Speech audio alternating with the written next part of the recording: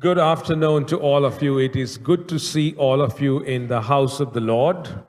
And I do want to welcome our visitors who are coming in after, shall we say, a short or a long break. It's good to see all of you. And this is Pentecost Sunday. And as we begin, I do want to thank our young adults, Naomi and the team, for doing such a wonderful job. They put the service together. They even organized the call to worship, and that was amazing. And you heard me say this before, that Andrew does the announcements extremely well in a creative fashion. But I want to tell you, Andrew, today I must say you have stiff competition coming up from none other than your sister. So you've got to work the line, Andrew. You've got to work the line. Keep at it, my friend. And I also want to thank Donna Lee. You read a difficult passage. It had all those jaw-breaking names of places. And I tell you, after the way you read it, you are ready for a course on Bible geography. Keep it up. As I welcome you, I cannot miss welcoming my good friend, Dr. Rajan Rajasingham. I'm seeing him after many moons. And as I saw him at the entrance, I said, now mum's the word on all those stories of what happened in Sri Lanka. And I discovered that he has many relatives here. So from this day forth, if I am on my best behavior, you know why. Rajan Rajasingham is the cause. So last Sunday, we celebrated Ascension Sunday. Thursday was the day when we remember our Lord's ascension. And on Sunday, we celebrated Ascension Sunday. And somewhere around Tuesday or Wednesday last week, I got a little slide. Somebody sent this to me, and I thought it was nice. And here's what it said. On Ascension Day, Jesus started to work from home. Do you like that? Yes, I thought that was good, theologically accurate as well. And on Ascension Day, our Lord Jesus Christ ascended back to the Father. And as we discovered last Sunday, he is not taking a break. He's at work.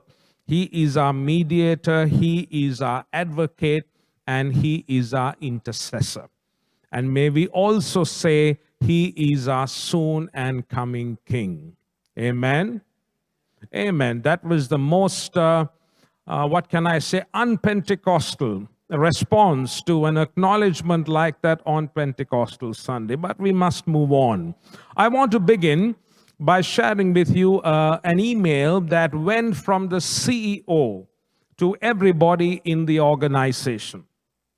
So mail from CEO to manager, from CEO to the man who oversees the teams or the woman who oversees the teams.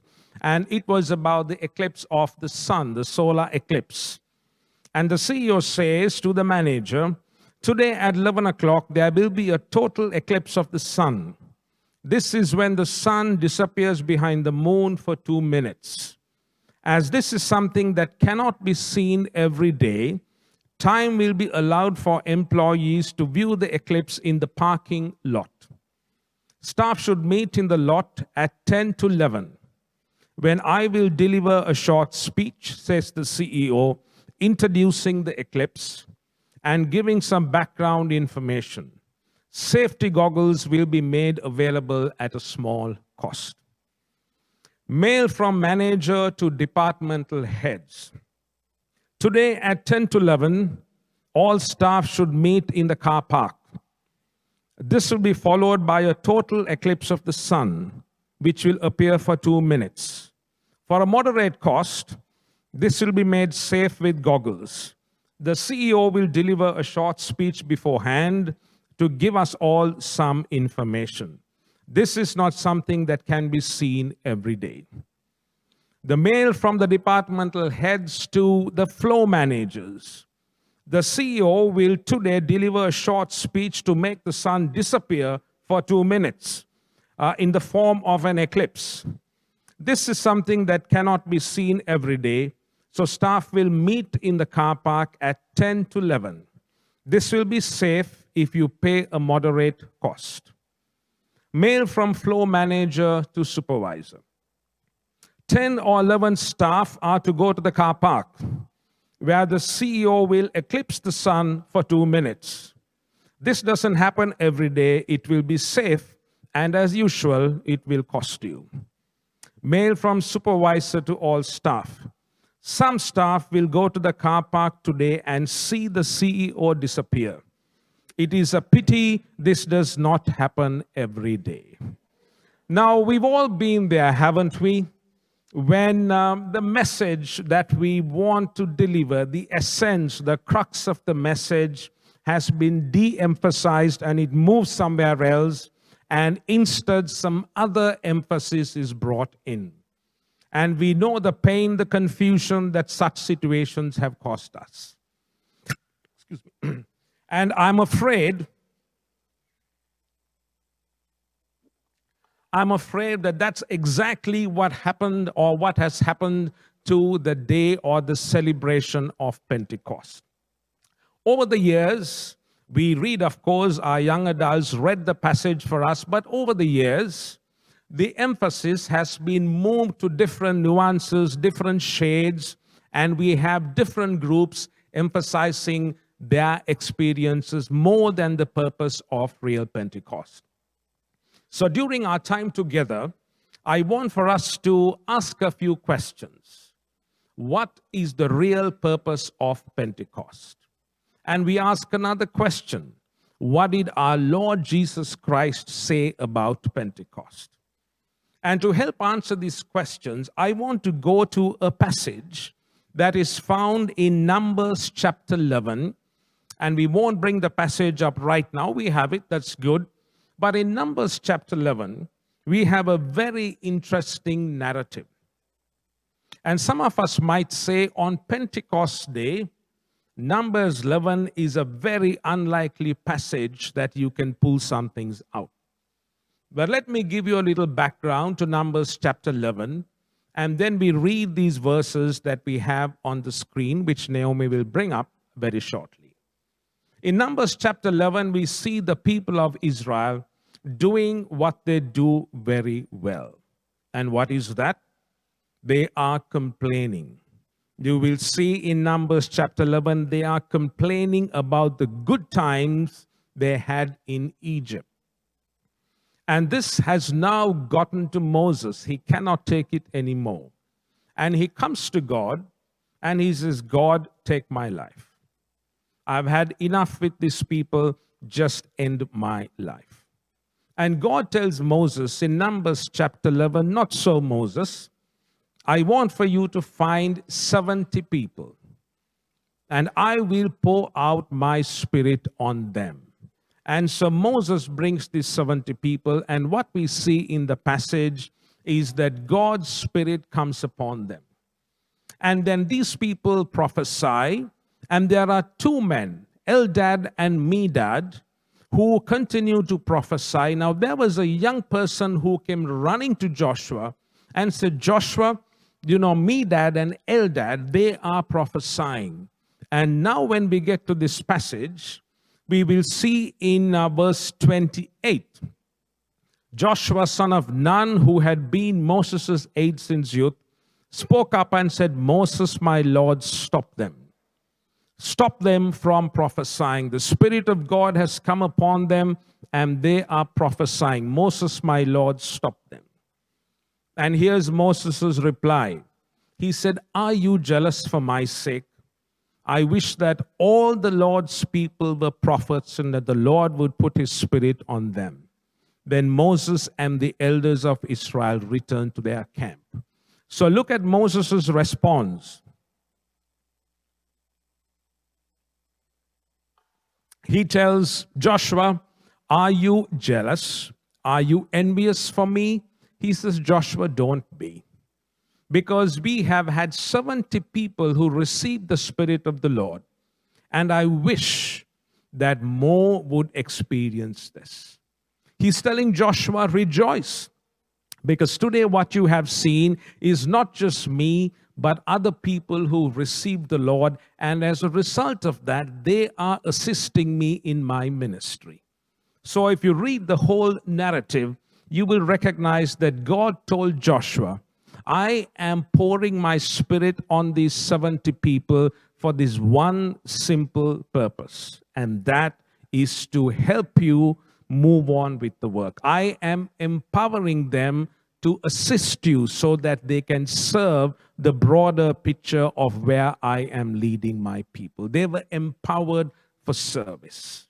And so this is the story that I want to begin with. And then in the Old Testament, you come to the Psalms, you come to the Judges, you come to the prophets. You will see the Spirit of the Lord coming upon his people and anointing them and empowering them for service. But once the project was over, the Holy Spirit would leave them, because the atonement that was made possible by the work of our Lord Jesus Christ had still not taken place. When you come to the life of the prophets and the judges, you will see how the Spirit of the Lord came upon them and empowered them for service. And that is why the Spirit of God came upon them. And they faithfully served God. Of course, we have some very sad stories like Samson. We've been looking at the story of Samson. When the Spirit of the Lord came upon him, he used it for some very selfish purposes. But other than sad stories like that, we see that the prophets of God, the men and women of God whom the Spirit came upon, they were empowered for service, God's work, so that they could encourage the people to do what God wanted them to do. And they were faithful to that task.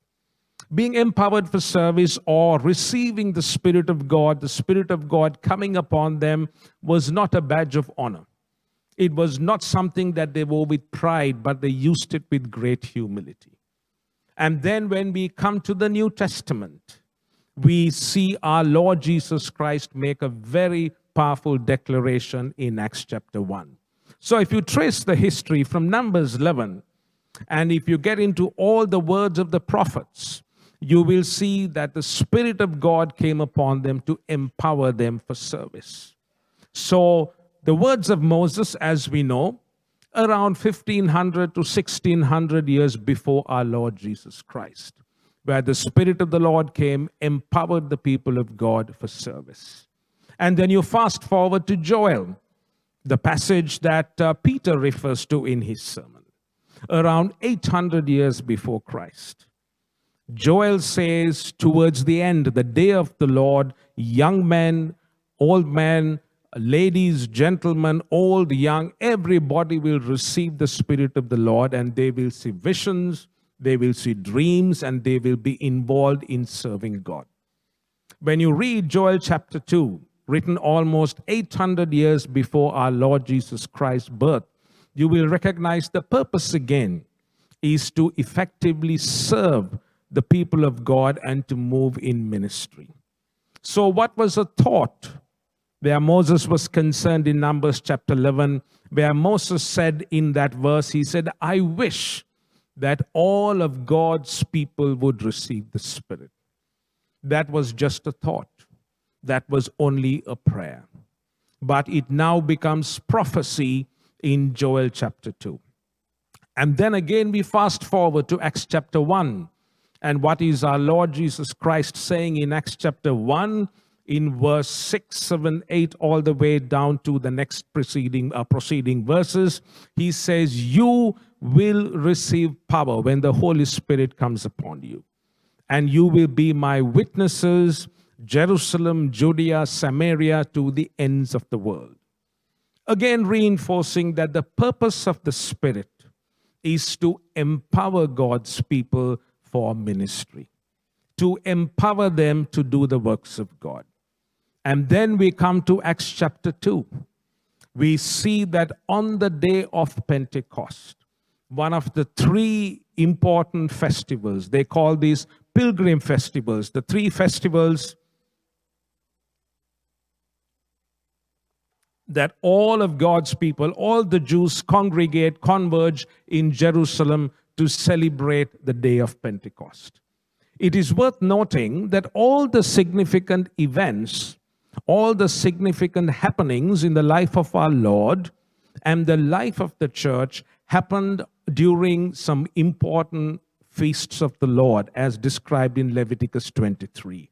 You come to our Lord's crucifixion and his death. You will see it happen during Passover and the unleavened bread. You come to his resurrection. It happened during the Feast of First Fruits, and the Apostle Paul talks about that. And then you come to the receiving or the coming down of the Holy Spirit. It happened during the Jewish Feast of Pentecost. They're all tied in together. And so on this day of Pentecost, when all the Jews from the then known world came together, God sends his Spirit down. And somebody once said this, at Bethlehem, we had God with us. At Calvary, we had God for us, where Jesus Christ went to the cross for us. But at Pentecost, we have God in us, where the Spirit of God came and took residence in us, because now the price for sin had been paid by our Lord Jesus Christ.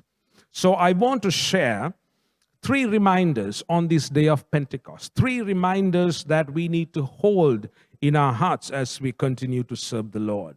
The first is that we need to remind ourselves that the message of God is for all of God's people. And you will see in Acts chapter 2, we had Jews, we had proselytes, we had all the people who feared and believed God from the then known world. They had converged on Jerusalem. And God granted this wonderful experience of Pentecost. But it doesn't end there. If you read the book of Acts, you will see when you go down to Acts chapter 8, the people of Samaria received the same experience as in Acts chapter 2. You go to Acts chapter 10, you will see a Gentile by the name of Cornelius who experienced the same Pentecost that we saw in Acts chapter 2. You go to Acts chapter 19, we see the disciples of John who were followers of John the Baptist. They have the same experience as Acts chapter 2. What was God showing? He was showing that the Spirit of God was given to all people. It was not given to just one group of people. And when the Spirit of God came upon them, they were empowered for service. We see that in the words of our Lord Jesus Christ in Acts 1, chapter 8. When the Spirit comes upon you, you will receive power. And what's the purpose of that power? To be my witnesses. And you will see that right through. So God was saying, I am no respecter of persons. Every people group will receive and has received the same experience. But sadly, today, Pentecost has divided us. The experience of Pentecost has divided us. When we see in the book of Acts that it united, God was saying, this is one experience where my Spirit comes and resides within you. This is one experience where my Spirit empowers you for ministry. This ought to unite all of you together as my people. But sadly, it has divided us right down to the dogs. And you might wonder, what's that? Let me tell you a story about the dogs. There was a Baptist pastor.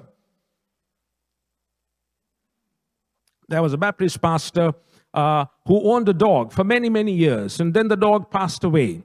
And so he and his wife decided to get another dog. So they went to one of these places that have dogs that have been abandoned, left, and so on and so forth. And they looked around and they talked to the person in charge. And the person said, well, we have all these dogs on display, and tell us, what do you do? And he said, I'm a pastor.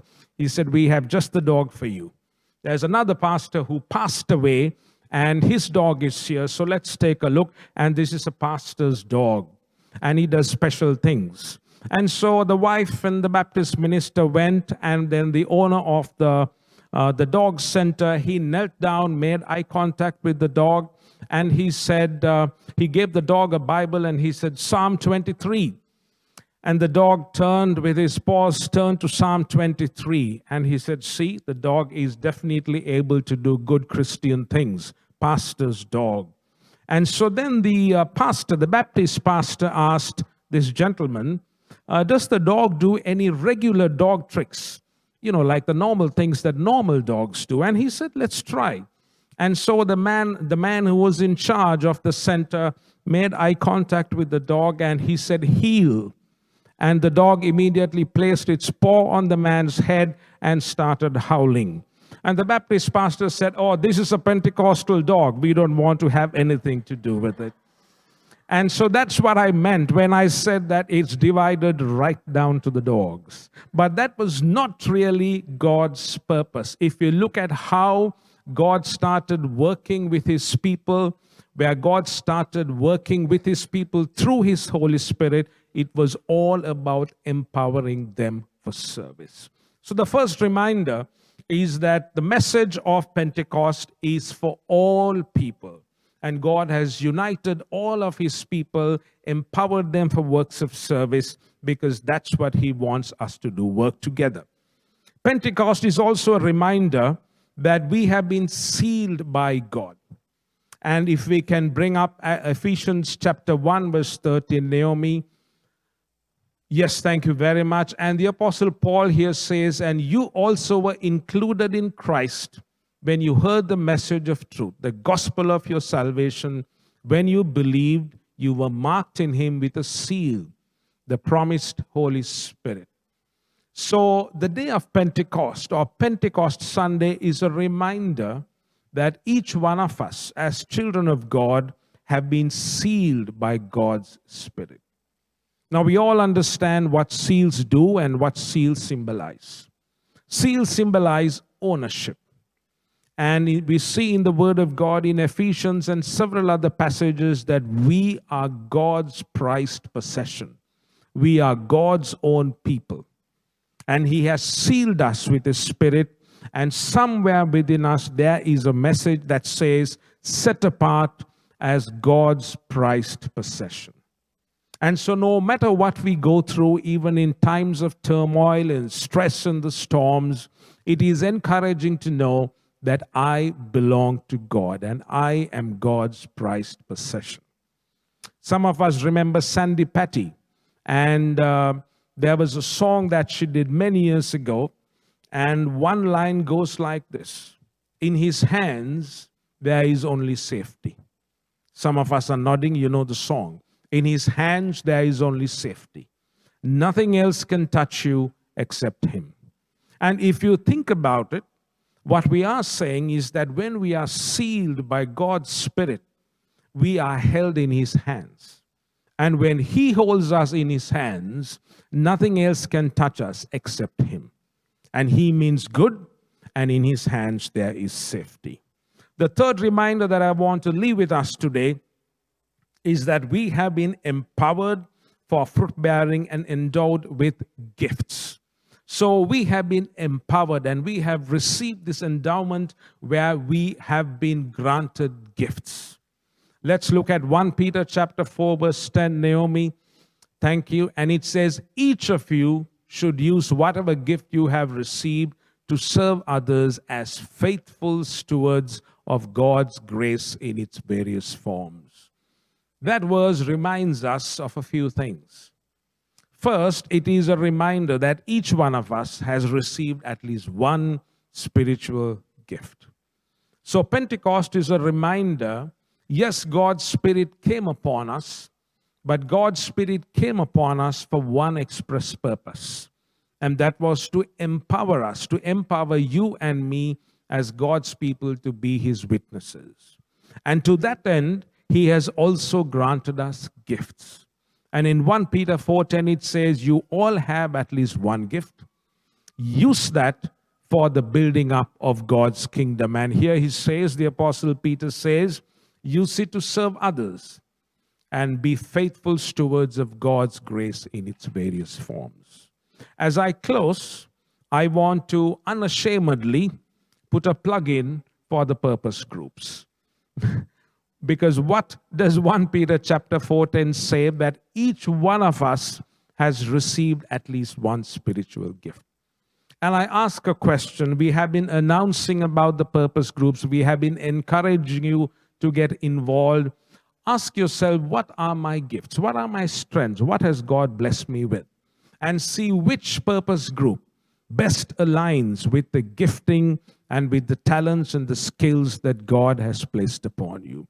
And get involved in that purpose group and use the ministry of the Holy Spirit in your life. Use the residency, use the fact that God, the Holy Spirit, has sealed you. He dwells within you, and use that to glorify God through these different ministries. So on this day of Pentecost, these are the three reminders. One, the day of Pentecost, the message of Pentecost was to remind us that it is for all of God's people, all across genders, across ethnicities, across nationalities. We have all been brought together by the work of the Spirit. Secondly, it is a reminder that we have been sealed, and as a result, what that means is that we belong to God. And thirdly, it is a reminder that we have been empowered, we have received gifts for service. And may God enable us to use those gifts so that together we can empower others for service and we can use it to serve God. May God bless the reflection of His word this afternoon.